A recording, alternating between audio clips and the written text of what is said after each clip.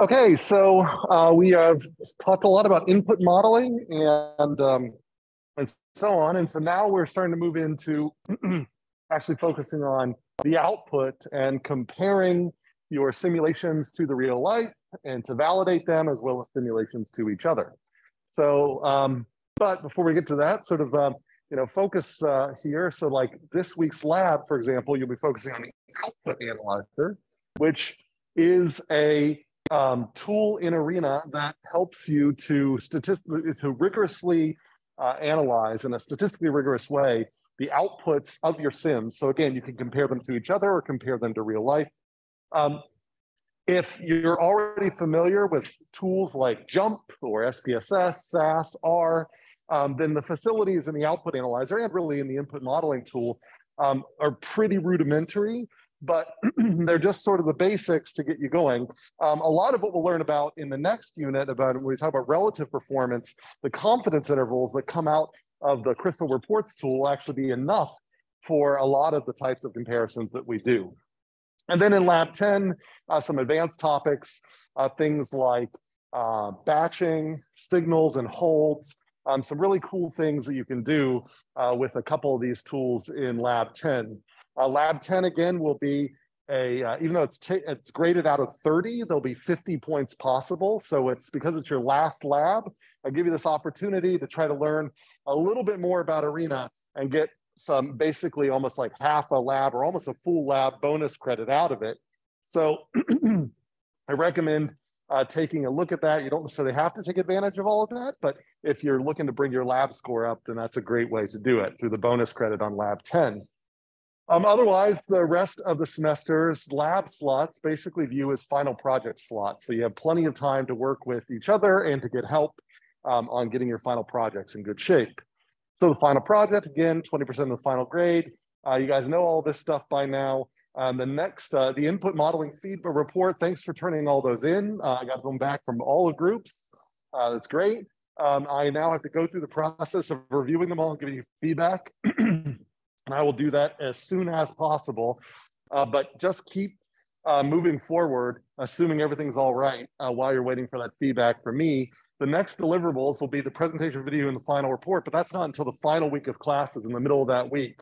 And then once you submit those, then the Saturday before finals week, then your peer reviews of another group's presentation and another group's final report will be due. So that's kind of what's due in the type of kind of applied side of things. On the other side of things, in the kind of lecture side, we've got a couple more ICAs available before the final review ICA. Homework G3 is still out. It's been out for a long time, but it's due soon. So we'll give you kind of the last hint in this lecture on how to do part 2 or question 2 if you're still having trouble with that. Otherwise, there are videos on Canvas for help with the power analysis. And then after that homework, then the last homework is homework J2, which will be an Arena-based assignment. It will be based off of an inventory management problem that you've seen before in labs, the kind of whatever the Bucky's inventory system or something like that. So we'll ask you to do some modifications and some test runs and sort of applying a lot of the things that we've been talking about and then trying to make inferences. So that's kind of what's coming up. Any questions about the schedule? Check online too. Any questions? Okay. Great, all right. So like I was saying, we've been talking about input modeling and we're gradually transitioning to output, and there is statistical overlap between that.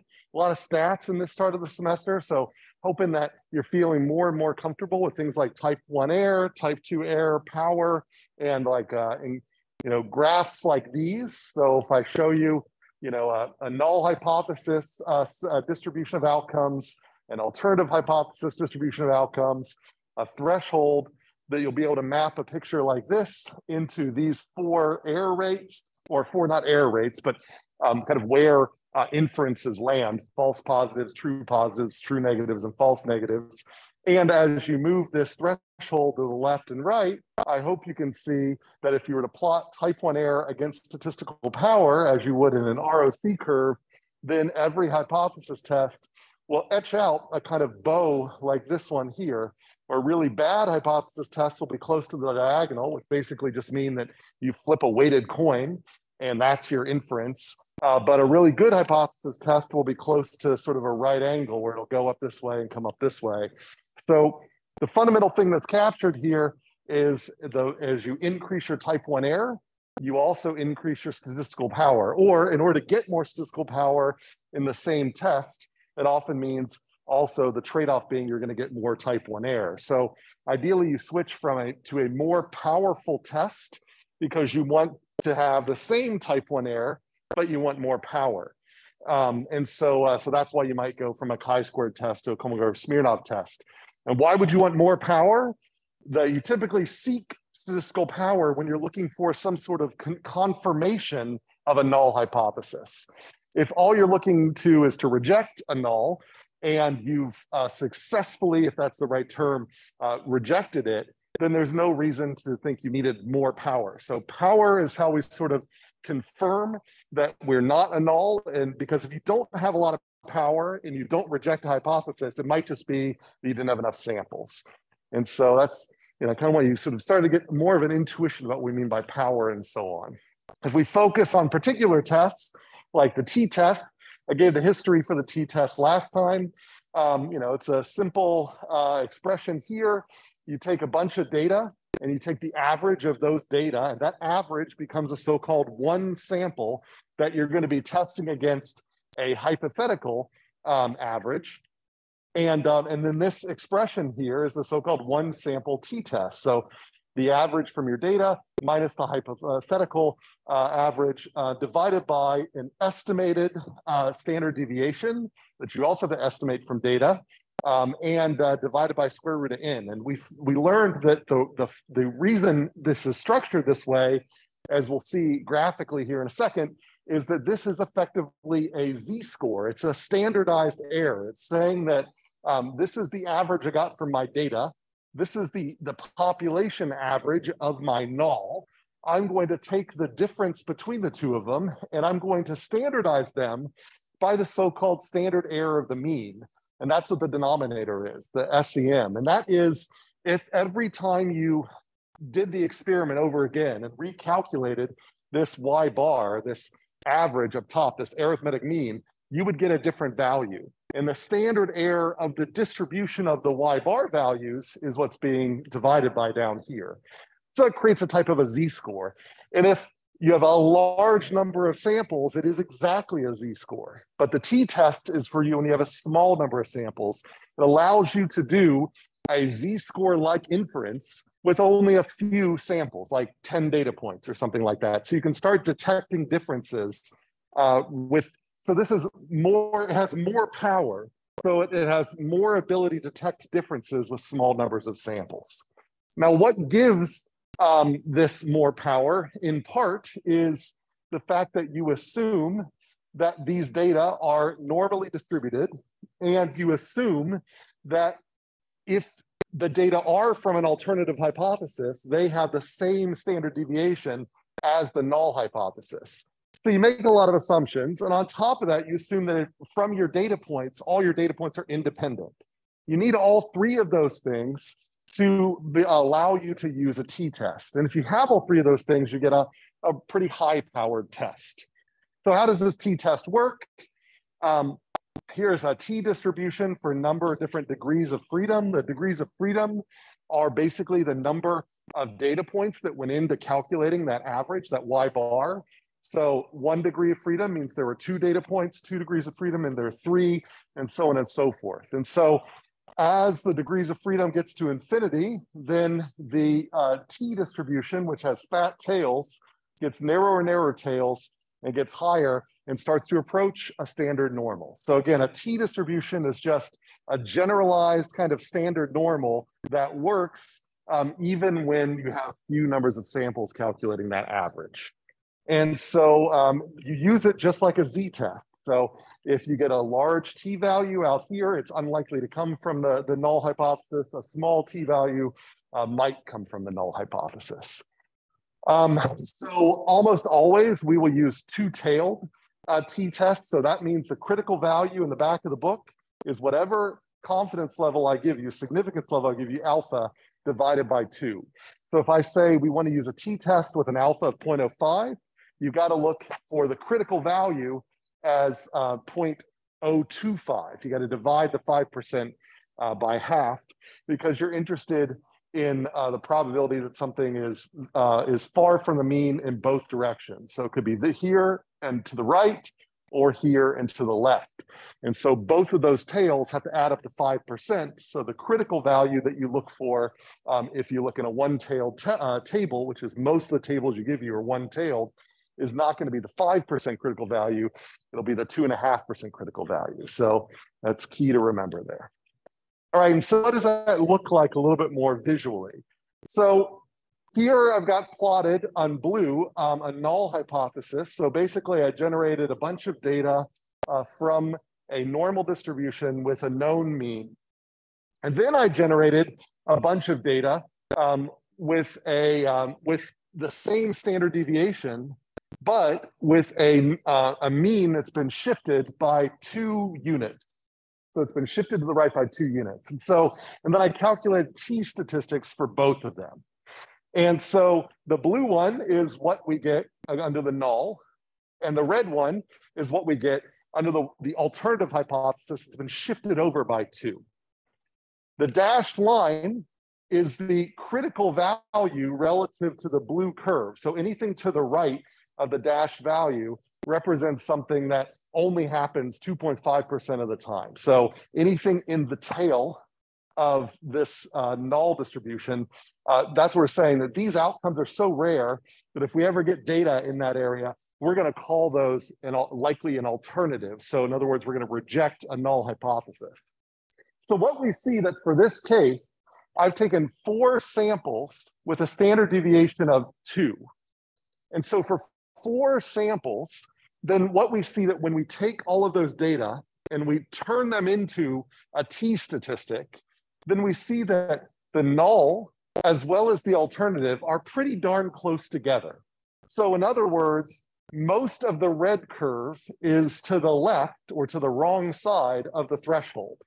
So I am going to get, so the only things that are going to come up as positives are going to be things that are also pretty rare in the red curve. So there's going to be a bunch of red outcomes that I'm not going to detect. So they're going to look like nulls. So, so what I can do, this is because I have very little statistical power. So again, statistical power is about whether you can confirm the null. And this is basically saying that for something that's 2 units away, which I might think is pretty far, a lot of outcomes from the alternative distribution still look like the null. And that's because this is underpowered. So how do I get more power? Well, I can sample more. So instead of going to 4 samples in the next slide here, I went to 20 samples.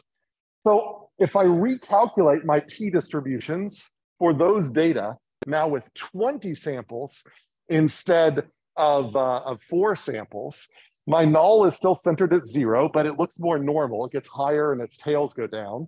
And then on top of that, the red distribution, the alternative, looks like it moves over.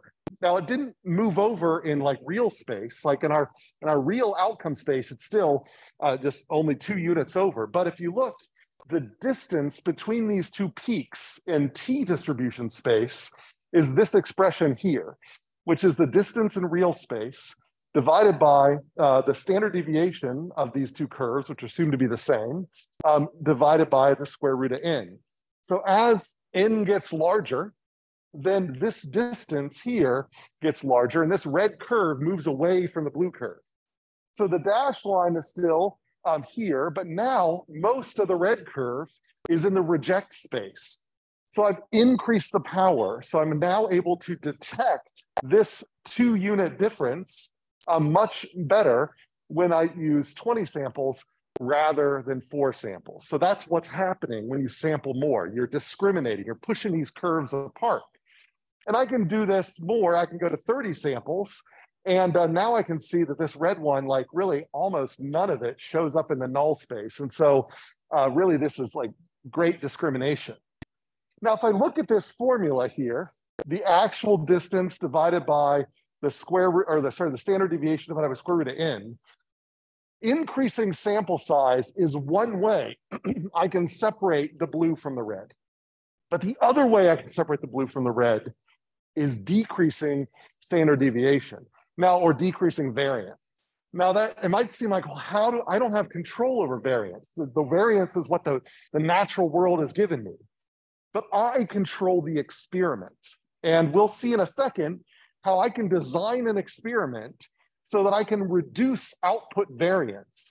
So that regardless of what the actual output variance is, I can somehow explain it away so that the variance that's left over is much less. And if I can manage to decrease the variance in my samples, like on this slide, so now I've gone from a standard deviation of 2 to a standard deviation of 1.5, I can further separate the null from the alternative.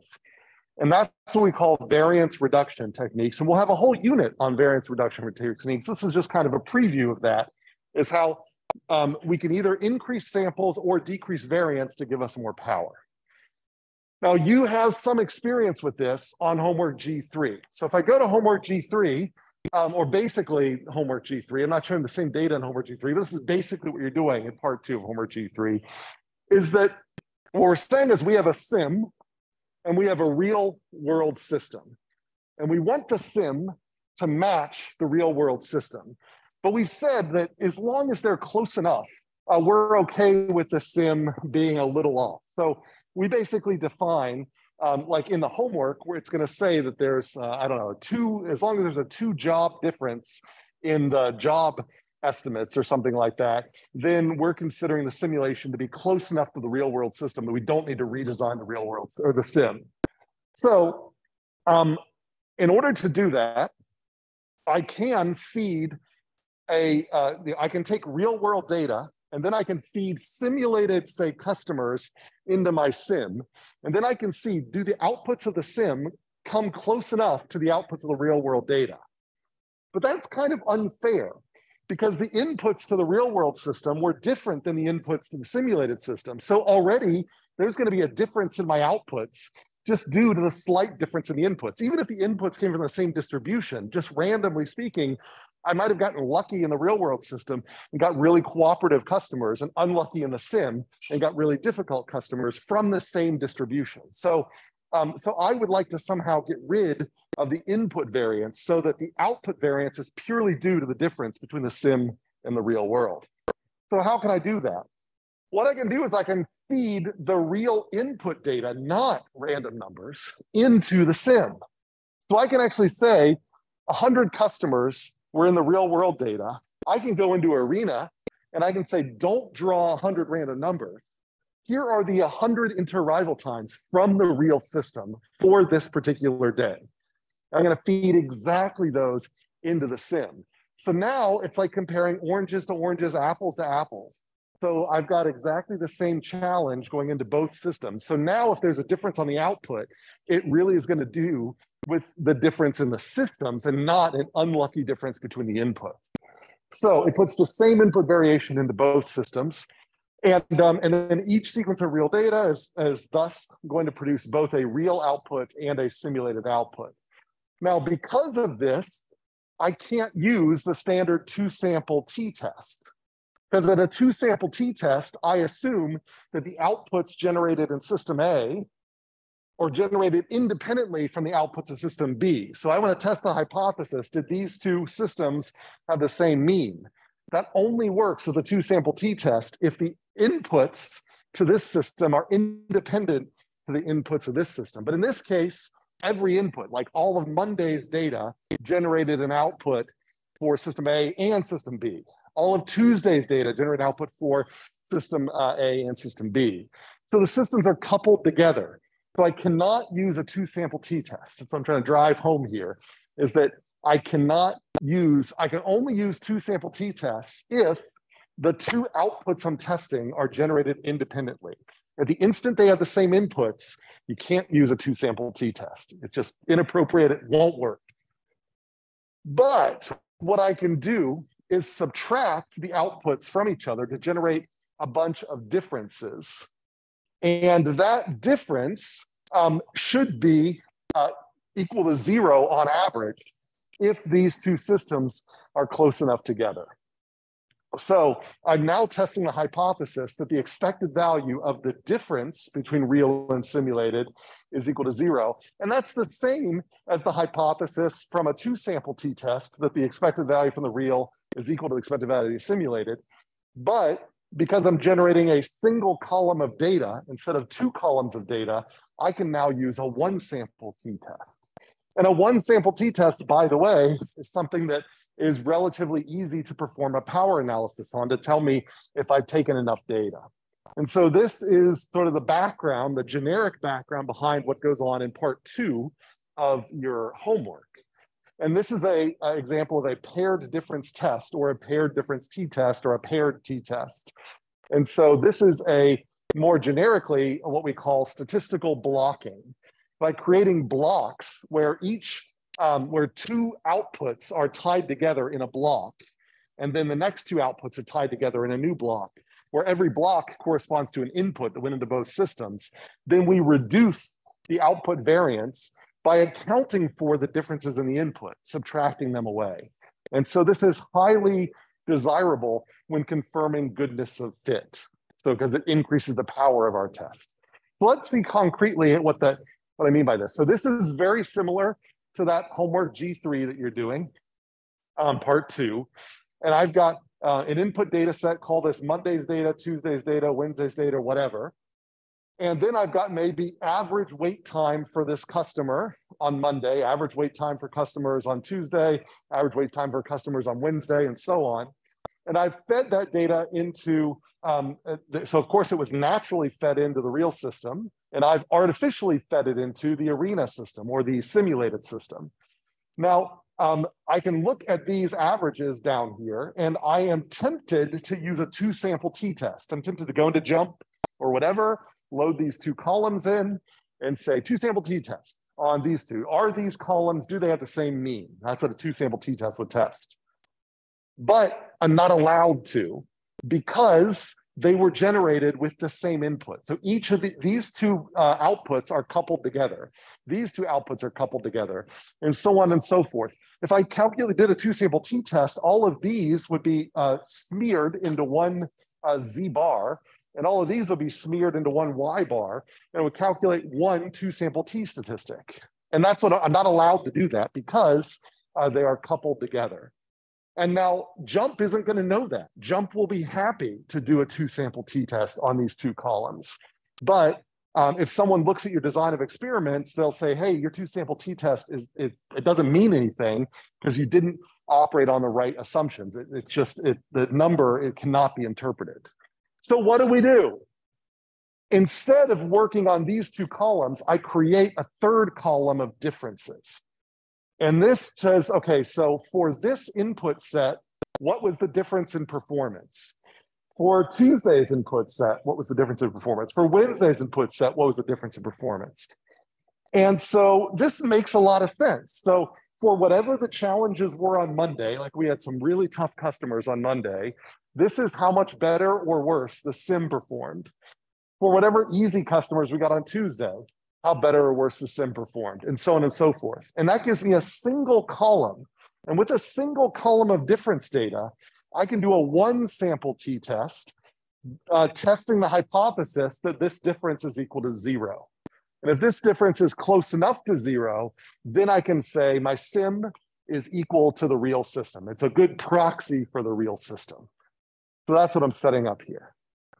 So before I step forward on actually doing that and then doing the power analysis, I want to make sure everybody's comfortable with this setup.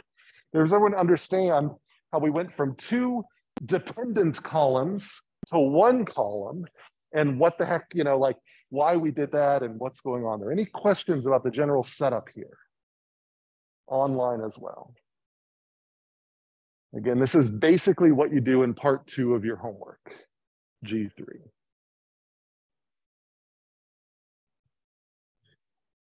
Okay.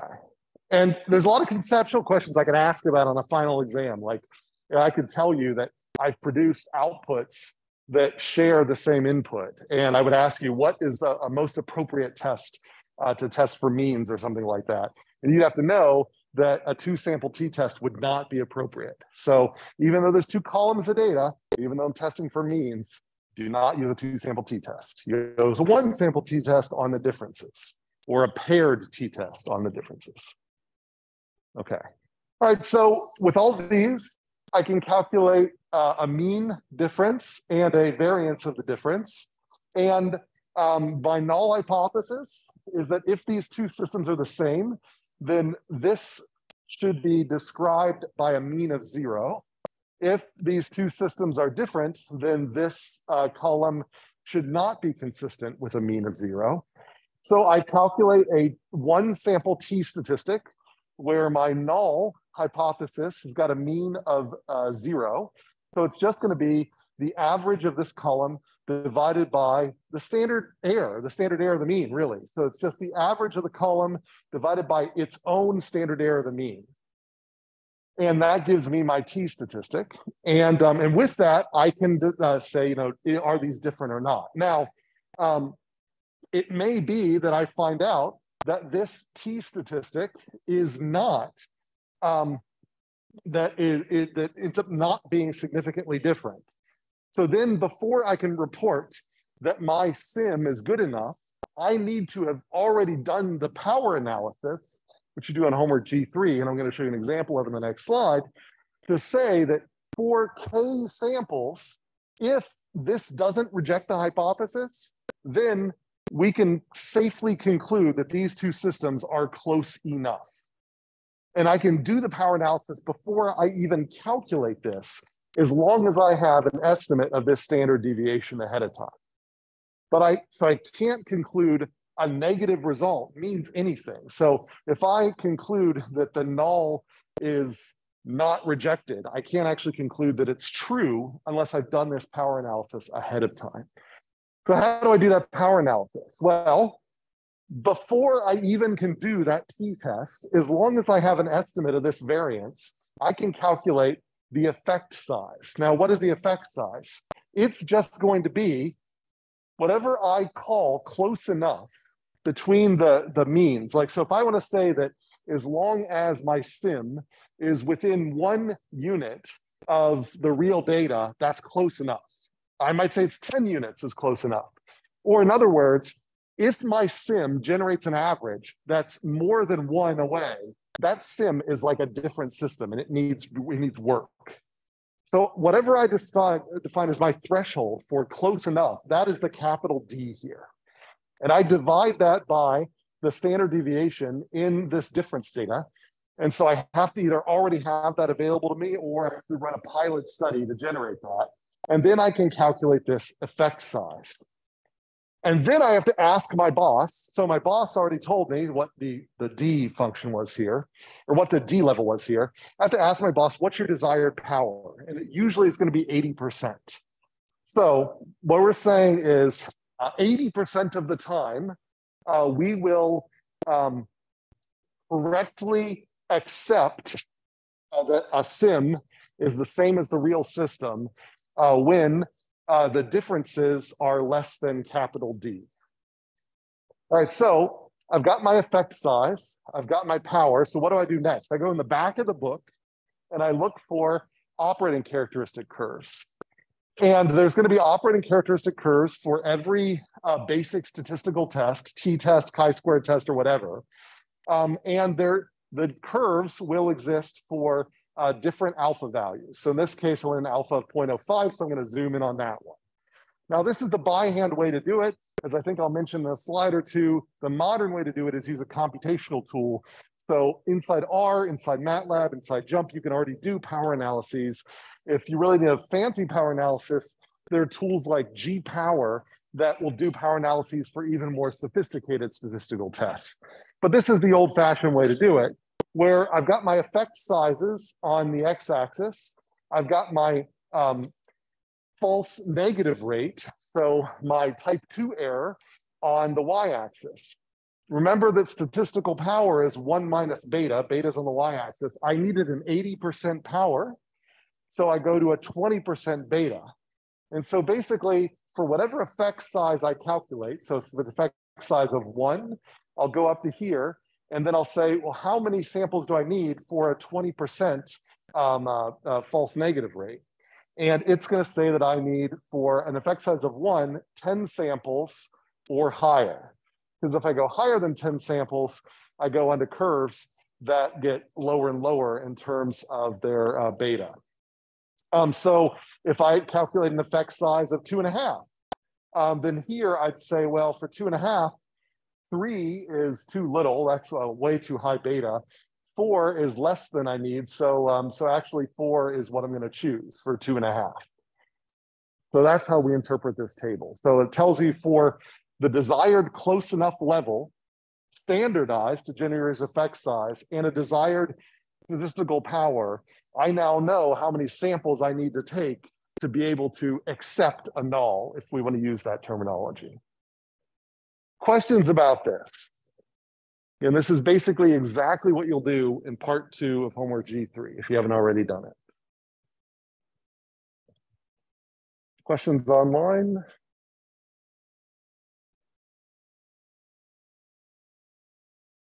Okay. So like I said, moving forward, after you've done this once by hand, the rest of your career, a computer will do it for you. There's again, MATLAB, R's function is PWR. I think there's a graphical menu of it somewhere in JUMP that'll do power analysis. But in order to really understand what you're doing, I think it's nice to actually do it once by yourself. And that's what I'm forcing you to do on that homework. Okay, so any other questions? Feel comfortable? That's your last hint on homework G3. So you should be all set to turn it in the upcoming due date. Okay. All right, so other things we need to cover here. So we've been talking about a t-test a lot. T-test is what we call a parametric test. And it's parametric because a t-test assumes normality and then makes the inference on the mean of the normal distribution. So it's saying, I'm going to take for granted that the data are normal. If I take for granted the data are normal, I am then now going to infer whether the mean of these normal data are actually what I think they might be. And so I'll assume that the mean is 5. I test, and it turns out that they're far enough away from 5. I have to reject that. But I still got the standard deviation and the shape of the distribution right, but I just made an inference on the parameter of the distribution. And that's why we call them parametric, because we have to assume the shape of the distribution ahead of time. Now, other examples, so students t-test, pair difference t-test, and ANOVA. There's a bunch of examples, even linear models assume that residuals are normal. And so there's a bunch of cases where we have to assume normality before we're allowed to use the test. And that's the reason why I mentioned to you that things like you need something like a Shapiro-Wilk test to guarantee that your data are normal ahead of time before you even use these tests. If you cannot guarantee that your data are normally distributed, you cannot use a t-test. You have to go and look up a non-parametric test that does the same thing. So, what's the next letter after T? U. A Mann-Whitney U test is a non-parametric t-test. The Wilcoxon signed rank test, that's the non-parametric version of the pair difference t-test. The Kruskal-Wallis test, that's the non-parametric version of the ANOVA. So we teach you all of the parametric stuff in like 380 and in this class because it's relatively easy. And then I just need to tell you though that in reality, you very often can't use the parametrics. You have to often use the non-parametrics, but that's easy to do. If you forget what a non-parametric t-test is, as long as you remember the word non-parametric, you can Google for non-parametric t-test, and the first link will be Mann-Whitney U-test. And you'll be like, oh, okay, I need to look up the U-test then. And then you'll find it because it's already implemented in JUMP or SAS or SPSS, and that's great. Same thing with all the rest of these tests, already implemented in all the major stats packages. But so we build your conceptual sort of awareness of these tests with the parametric, but then know that you often have to use non-parametric in real life. So keep that in mind. If we go further and say an exact non-parametric method, then that is like the uber stat that requires absolutely no assumptions in order to use. So so for example, the Mann-Whitney U-test here, that's not testing means. That's actually sort of saying, well, it is sort of testing means, but it's like saying that the median of two numbers are the same, but we're not assuming anything about the distribution. If I look at, say, the chi-squared test, the chi-squared test is a distribution test, saying, did I get the same count that I was expecting? But I assume that the number of bins, or the number of expected counts in each bin, is at least 5. So a chi-squared test is obviously not exact, because I need to make some approximation in order to get it to work. But there are, the Kolmogorov-Smirnov test does not require any assumptions to use. If you need a distributional test, out of the box, you can use the KS test. It might be not exactly the perfect test for you. Maybe it's too high powered or something like that. But it is a test you can always use without having to make any assumptions ahead of time.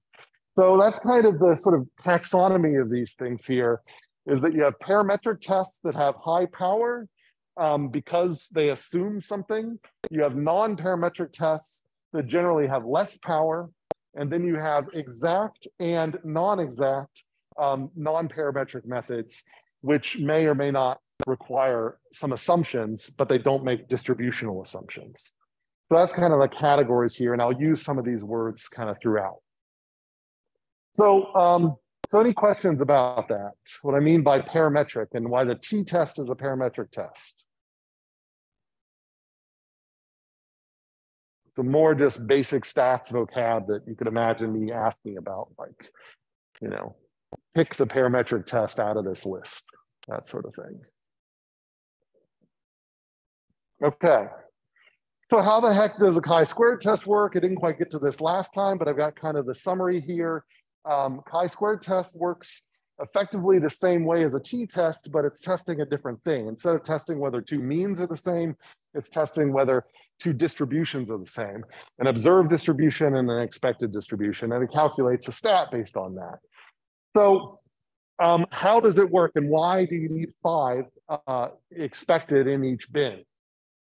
Well, if we think about a single bin, if we think about the probability that something should be in a single bin, so we have like 10 bins or 10 classes, and we have, you know, so many are supposed to land in each one of those 10. Well, so the idea here is you could say, well, there's some probability, let's say it's a 5.5% probability that the outcome should land in this particular class, in this particular bin.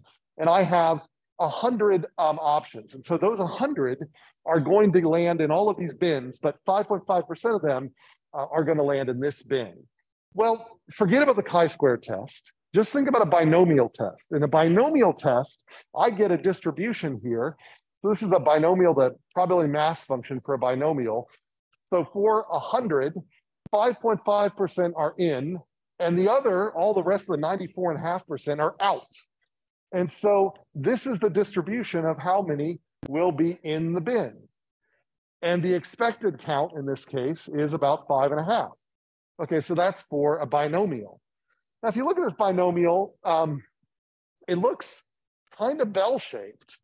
And a lot of counts-based distributions will look bell-shaped because of the central limit theorem, so long as the expected count is high enough.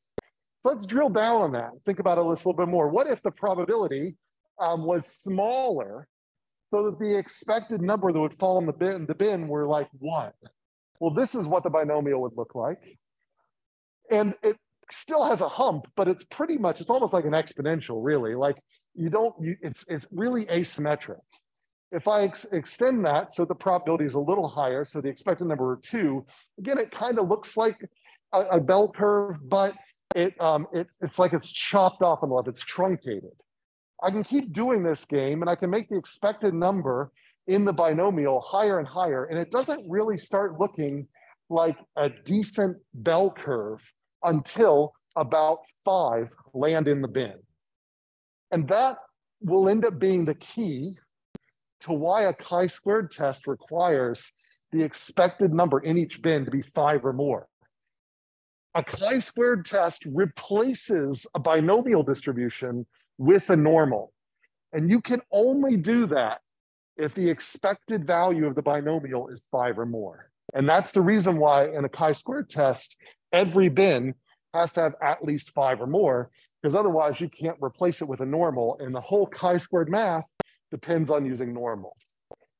But I can drill down on a little bit farther and say, if I've got n greater than or equal to 5, so if I've got the expected number in each bin, so I guess I should have made this NP. So if I had the expected number in each bin to be greater than or equal to 5, then I can create this variable called chi. And that chi is just a standardized, it's a standard normal. It's a standardized version of what lands in that bin. It's the observed number in the bin minus the expected number in the bin. And the variance of a binomial distribution, if you look it up, is the thing under the square root here. So this chi is just a standardized difference from the expectation of a binomial. In PI, that's for a probability, in bin I, the probability of landing in the bin is PI. In PI is the expectation of landing in the bin. OI is the number observed landed in the bin. And then I take the square root of the variance, and that's how I get my standard deviation. And as long as the NPI is greater than or equal to 5, then this chi is approximated by a standard normal. Bonus, if you square this expression, there's this convenient mathematical, you can just kind of do a little bit of replacement, and it turns out that this single standard normal squared, you can rearrange it a bit, and it takes on this form. And that form should look familiar to you. That's the chi-squared formula for 2 classes. So there's your class 1, there's your class 2. So remember the chi-squared, I told you the chi-squared is the number, the degrees of freedom are 1 less than the number of classes. Well, that's also where this comes from here. What I'm saying is if I have 2 classes where the observed number in class 1 are represented by this term, and the observed number in class 2, all the rest, are represented by this term, then that thing together is actually just the square of a single standard normal. So it looks like I've got 2 terms, but it's really 1 standard normal squared. And so that's why a chi-squared, if I look at the number of degrees of freedom, a chi-squared is just the sum of that many standard normals. And so if I look at this yellow line here, this is degree of freedom equal to 1. This is what happens if you take a standard normal and you square it. That basically turns all the negatives into positives, and it raises the peak up, and you get this kind of ski slope thing. Turns out if you add 2 standard normals together and square them together, you get an exponential. And that's another cool factor we can use for other interesting things. If you add 3 standard normals together, squared, you get something that starts having a hump. And by the central limit theorem, not surprising, as you add 9 standard normals together, squared, each one of them squared, you get something that starts looking like a normal distribution itself. So not surprisingly, in these, that we've got yet another statistical quantity that as the degrees of freedom goes to infinity, it becomes more and more like a normal distribution. So that's where this comes from.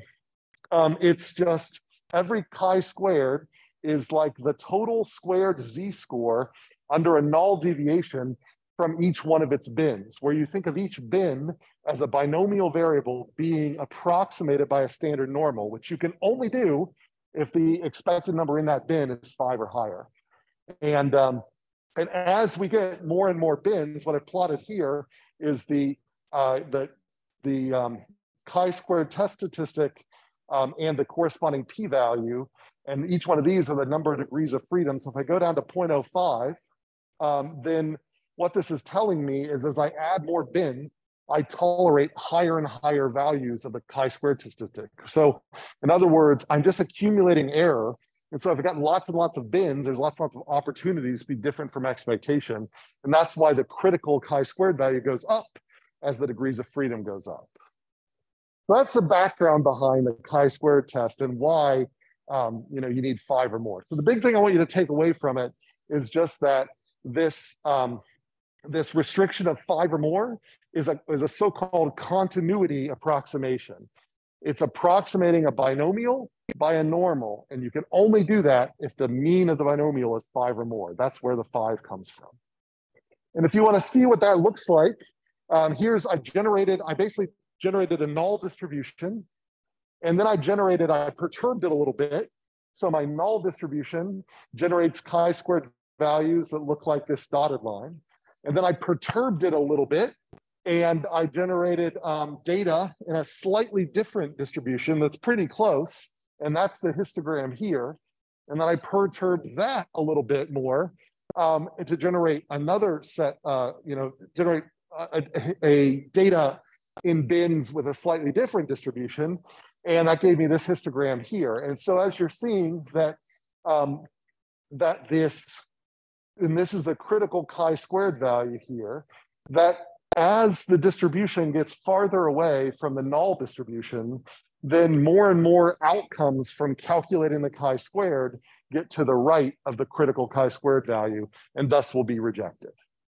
So this looks just like a t-test, but it's one-sided. So it's just getting your chi-squared values start at 0, and we're not expecting any chi-squared values larger than this. So as the distribution gets farther and farther away, you get chi-squareds that are less and less likely. So that's our chi-squared. All right, so any questions about that, about the foundations of the chi-squared?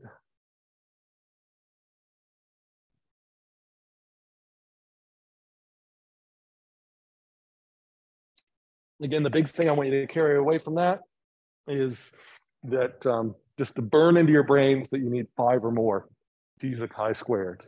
And it's all about binomial to normal approximations. Okay, so this chi-squared, that's what a non-parametric test, but it's not exact because it requires this expected value to be 5 or more. If you can't hit that target, but you really want to use a chi-squared for some reason, then there are corrections. So the so-called Yates correction for continuity allows you, for a small number of classes, to continue to use a chi-squared, even though this approximation isn't there. It's really ugly, and no one trusts anyone who uses Yates. It's usually a red flag for a bad statistician, but there are plenty of bad statisticians out there.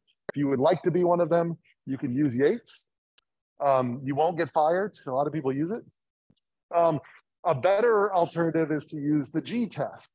So a G-test is like somebody re-engineered the chi-squared test years after the chi-squared test and allowed it to work pretty much identical, but with an expected count, you can get much weaker requirements.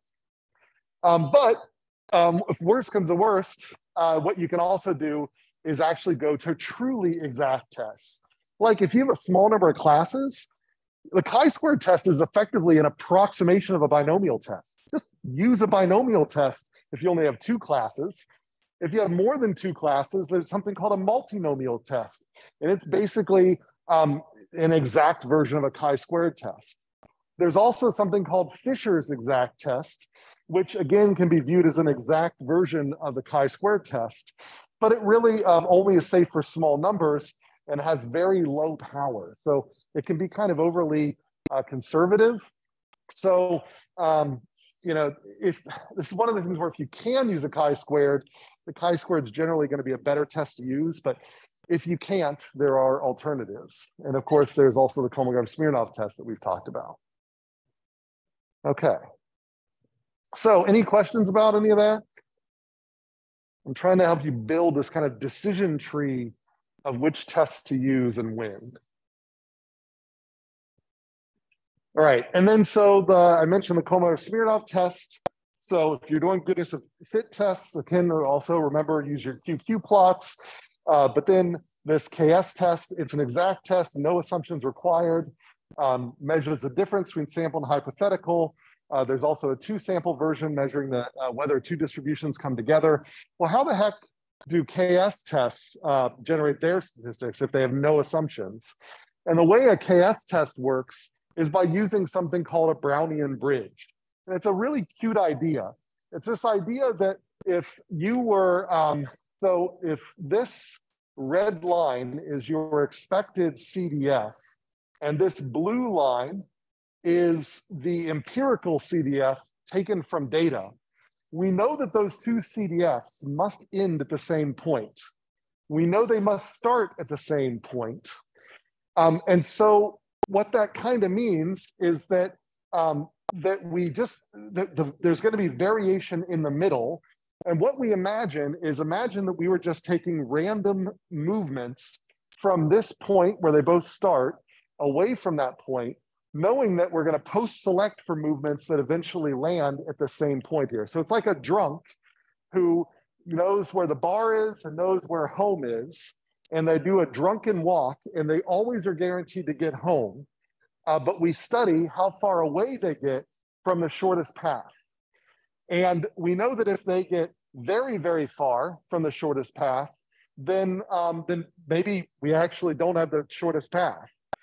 So we're sort of under the assumption that a drunk is going to have a variation around the shortest path getting home.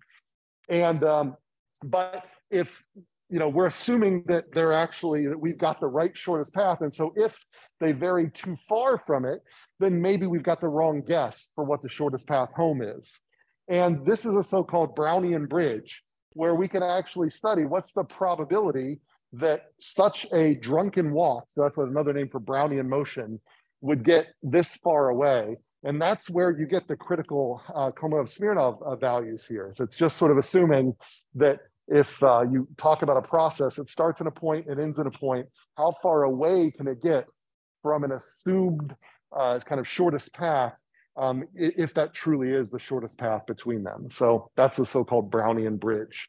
So I can take this and I can imagine it's smeared so that I've got like, they start at 0 and they end at 0, and you can just see like sort of how far away can it get. So if you can only take n equals 5 steps, how far could you possibly get away? And if you get farther than that, then you probably are walking along a different distribution. That's kind of how the KS test works.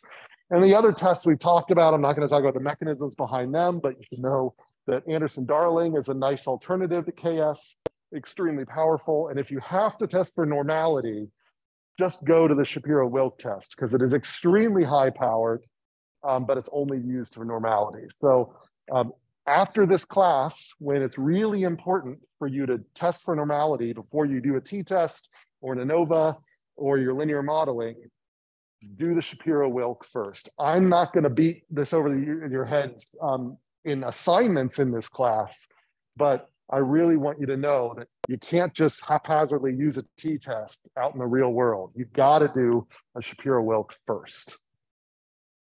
All right, so any questions about any of that? Questions online?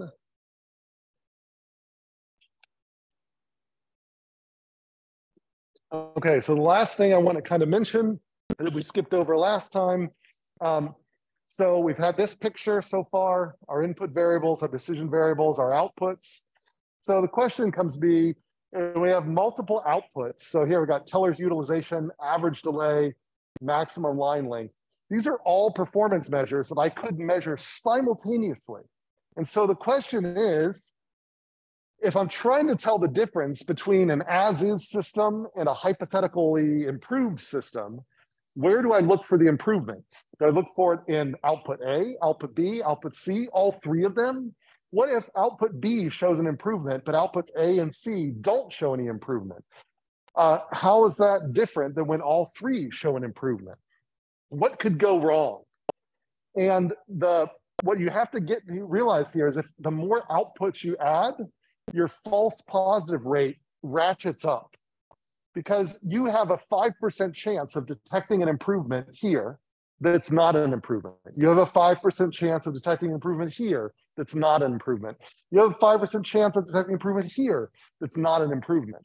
So if you said, I'm going to look at all three, and if any one of them improve, I'm going to call that an improvement, then you're running the risk of detecting an improvement that's not actually there. It's the fishing problem, or known as the multiple response problem, or the multiple comparisons problem. So we have a fix for that. There's a lot of more sophisticated fixes, but the simple fix that we talk about in this class is what's called the Bonferroni correction. And all it is for each of your individual tests, you have to adjust their false positive rate so that they're much lower, so that the family-wise false positive rate is what you want it to be. So this is me kind of saying that mathematically.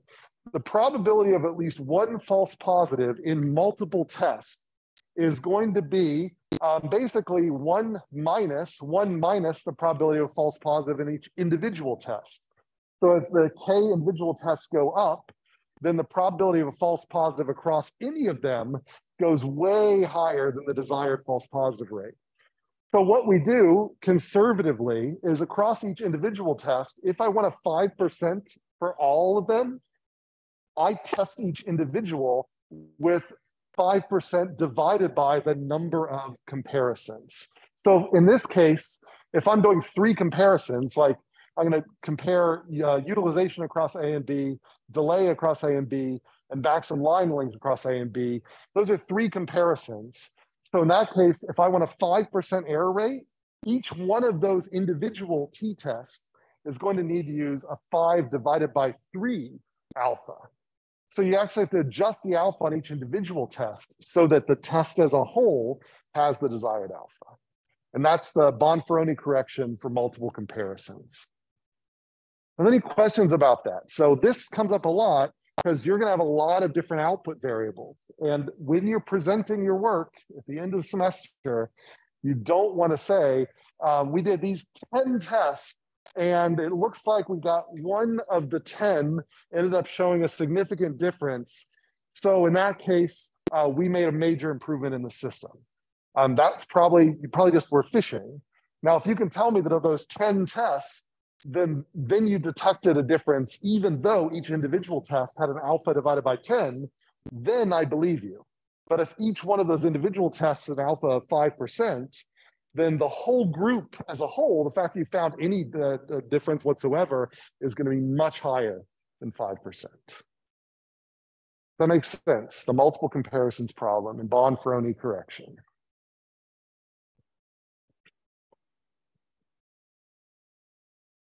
Okay. So, and in the real world, there are more sophisticated options, MANOVAs, ANOVAs with so-called post hoc tests.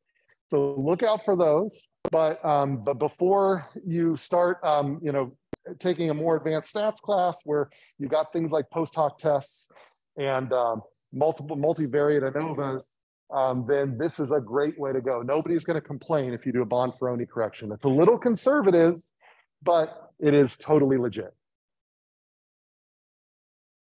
All right.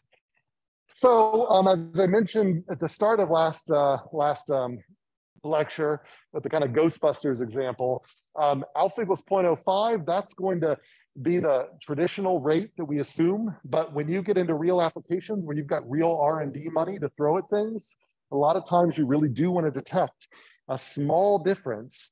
And you're okay with maybe falsely detecting a difference because if that small difference has the opportunity to give you a competitive advantage with a little more engineering, then you want to further investigate that. So a lot of times when we screen for differences in engineering, we effectively choose an alpha of higher than 0.05. But for just to kind of keep things consistent with science in general, in this class, we're going to keep it at 0.05.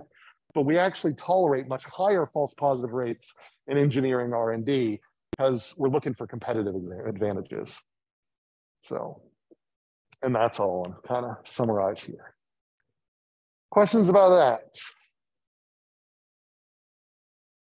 All right, great. All right, so like I said, this is sort of a brief intro lecture for Unit J. The meat of it's going to come in the next 2 lectures on transient systems and steady state. So the main things that we're focusing now, we're shifting from input to output. So we need to ask questions like, which measures of performance should we base our decisions on? How do we complete our simulations quickly and still be useful? And how do we reduce bias? And what the heck is bias while also trying to reduce computational time. So we get into that here throughout the rest of the unit. And so we'll define all of those sorts of things. And the first things we need to define are the types of systems that we are going to simulate and the types of simulations that are matched to those systems. So there are two types of systems that we focus on: terminating and non-terminating systems. And I'm going to define those in a second. And terminating systems are simulated with transient simulations, and non-terminating systems are simulated with steady state simulations. And we'll define that here in a second. So a terminating system is a system that has a defined end time that's kind of defined by the system. So it could be a length of time, or it could be a time when a particular condition is met. But we know that that condition will eventually be met. Like eventually there will be no customers left at the door. And whenever that happens, that happens, but we know that every day, eventually there are no customers left. So, so this terminating system is a system that has a clear defined, Monday, Tuesday, Wednesday. It doesn't run forever. And we simulate terminating systems by so-called transient simulations. Oftentimes these words are synonymous. I'm totally happy if you're going to interchange them. If I use them, though, I want you to sort of make sure that you recognize how I'm using them. But if you want to say terminating simulation or transient system, that's usually totally fine. Example here, a bank that opens and closes every day. It always opens at 8:30. And at that time, it's a normal event that there'll be no customers there. That's not just a weird artifact of the sim. There really are no customers at 8 a.m. In the bank. And the bank always closes at 4:30 p.m. So 480 minutes later. And that always happens that way. So we always have a start event with certain start conditions. That's part of the real system, and an end event with certain end conditions. That's part of the real system. So we're modeling the bank as a terminating system because we're focusing on a single day's operation that begins and ends. So in Arena, so this is an example that I think you'll see here, or you've already seen this call center example. And this is one case where it ends, but it doesn't end at a concrete time. It ends when all the customers clear the queue. And so in Arena, under the run setup, it looks a little different than the latest versions of Arena, but there's still a replication parameters tab. And when you go to the replication length, you can set it to infinite. Now, it's not actually infinite, because you go down here, and in this call center example, if you're to open that one up, I think it's one of the ones provided with the book, then the terminating condition is set. And it basically says that it will either end when there is a particular time hits the clock, or the number of callers in the trunk, and the number of callers in the trunk is equal to 0. So if the trunk line still has callers on it, the system stays open, but eventually those callers go to 0. And if that happens after the specified end time, then the call center closes. It may close after the end time, but it definitely closes. So we can define either end times or end events, but the call center always closes. We can contrast that with a non-terminating system, which runs for a relatively long period of time that we approximate to be infinite or basically continuously. So we study the steady state properties of the system. We do not focus on the initial conditions. So even though the real system opened at one point, it's been open for so long that its operation doesn't have any influence from the opening conditions. So we forget about them. We don't need them. So, so that's what we're sort of saying. There's an initial and stopping time that have no real meaning in the real system, but they have to be implemented in our simulated system because our simulated system can't run forever, and it has to start at some point. So we have to carefully pick our initial conditions so as to not screw up the steady state. And we have to carefully pick our stopping time to ensure that we analyze the part of the system after the initial transients have died out. So examples, assembly lines that shut down infrequently, that are effectively 24/7, telephone systems that are effectively 24/7, emergency rooms, 24-hour grocery stores. In real life, all of these things do shut down, but they shut down so infrequently that as an operations researcher, we don't really care about that. It's so rare that, yeah, you'll shut it down, it'll be down for a certain amount of time, it'll come back up, it'll be a little awkward for a day or two, and then it'll be back to normal. So we focus on the normal, we don't focus on the shutdowns there. We cut kind of those things out. So with that in mind, I can kind of look at this, roughly the same trajectory here, but viewed as either a terminating or a non-terminating system. In the terminating system, the bank opens, there's no customers, and so the wait time is 0. Now, once customers start showing up and queuing up, the wait time rises, and then eventually there's sort of a general kind of steady state wait time for the rest of the day, but eventually the bank closes. And if I want to know what the average wait time was for customers, I include all of this trajectory. So I include the fast customers in the beginning as well as the slower customers towards the end. That's a terminating system. It's also called a transient simulation because I care about the transients. I include them in my stats. Now, if it's a steady state, let's say this is instead not a bank opening up. Let's say it's a Walmart, a 24/7 Walmart opening up. Now, I have to start my simulated Walmart somewhere. I start it up and there's no customers in the Walmart. And over time, we start getting customers in the Walmart. And so eventually I get some customers in the Walmart. But in the real Walmart, you go into any Walmart, there's always sort of a background level of customers in it. It's never totally empty. And so the artificial case of when the Walmart's totally empty, that's just something that existed temporarily in the computer. So what I'm going to do is set I'm going to set this period here where I'm going to truncate these data. So I basically forget about these data. I can tell Arena that there's a warm-up period where it should not include data from, say, 0 to an hour in any of its calculations. Just throw them all away. And you'll see this in Lab 9. And then it starts taking data after this. And that will end up being our steady state simulation because we're focused on just the steady state, not the transient. So the transient simulation, we care about everything, including the startup transient. The steady state simulation, we only care about the steady state. We throw away the startup transient. All right, so any questions about this distinction? Terminating, non-terminating, transient versus steady state. A lot of times it'll be the exact same model, but it's just the way you set up the run inside Arena. Okay.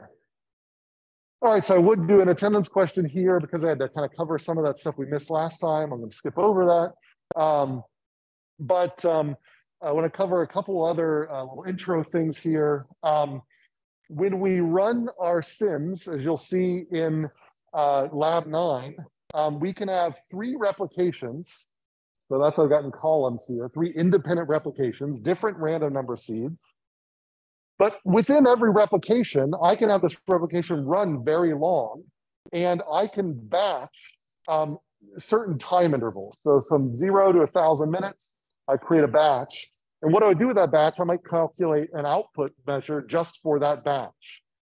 Then from 1,000 to 2,000, I calculate an output measure just from that batch, and so on. So in one replication, I can either get a number out of the whole replication, all 5,000 minutes, or I can get 5 numbers out of this one single replication. And then across replications, I can get numbers out of each replication. Then I also get 5 numbers per replication. So what I'm interested in is where is the independence? I know that I've got independence from one replication to a second to a third, but maybe I can get away with running a single replication, but instead cutting up the data from that replication so that each one of these little sub measures ends up being independent from the others. So it's like running one replication is like generating 5 independent replications out. So I need to know, can I really count on these things being independent from each other when I get independence across replications for free?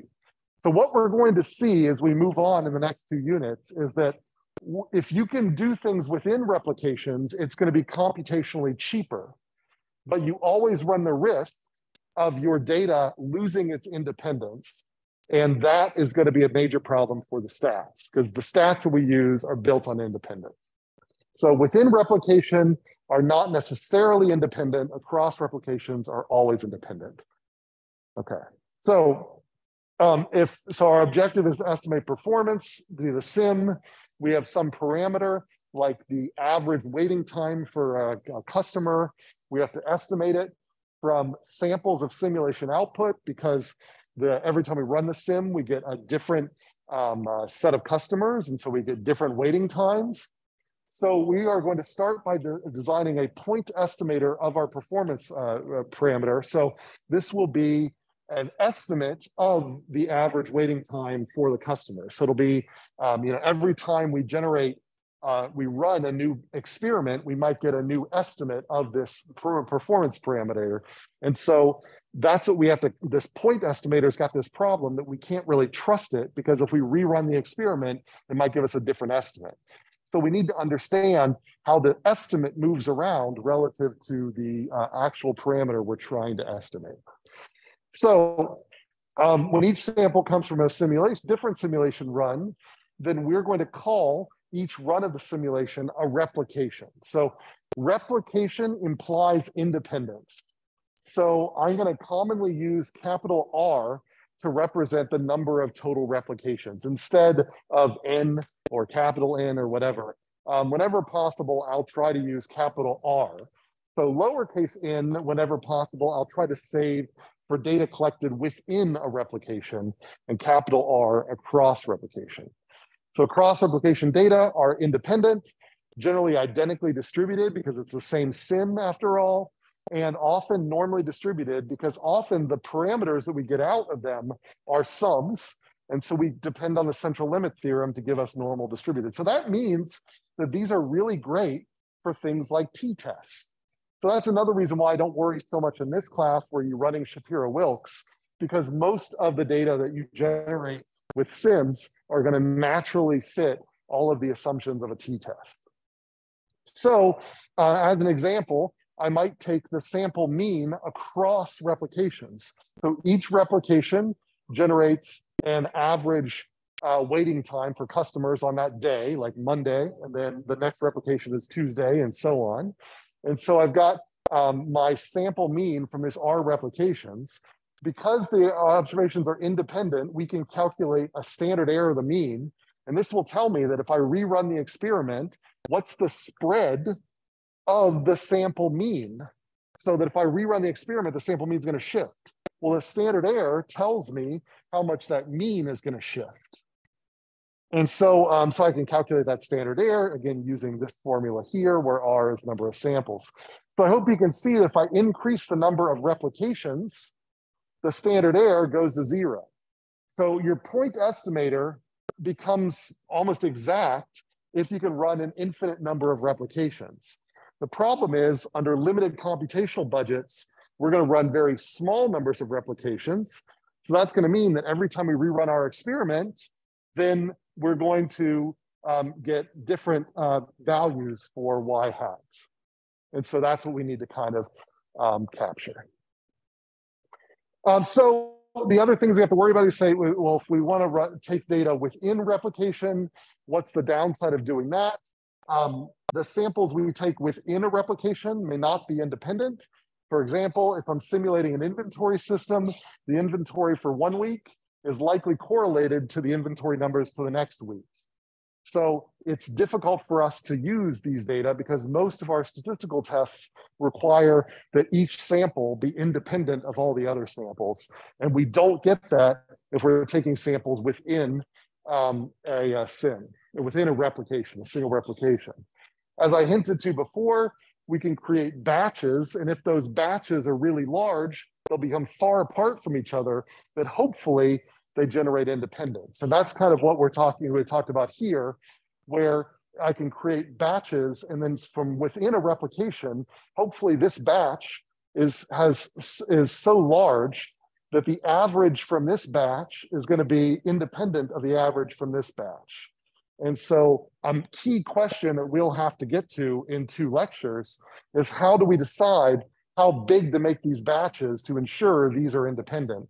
Because we'll see it's going to be cheaper to generate data within 1 replication than it is to generate data across replications.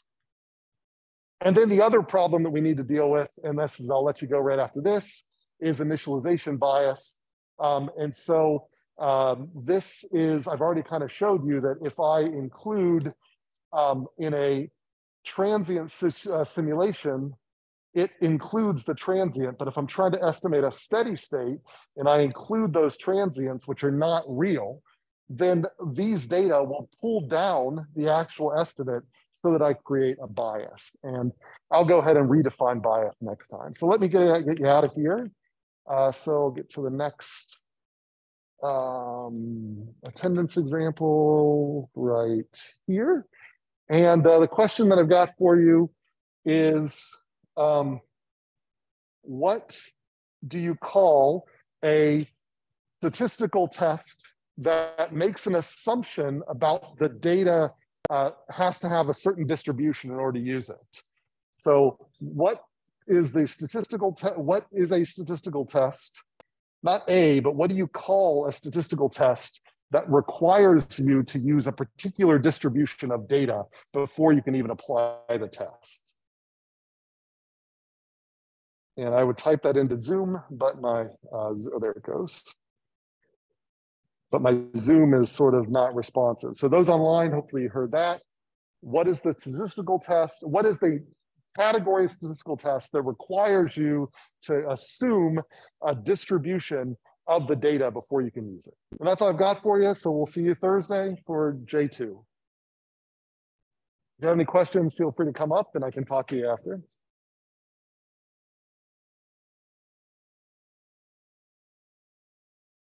Okay, those online, if you can still hear me.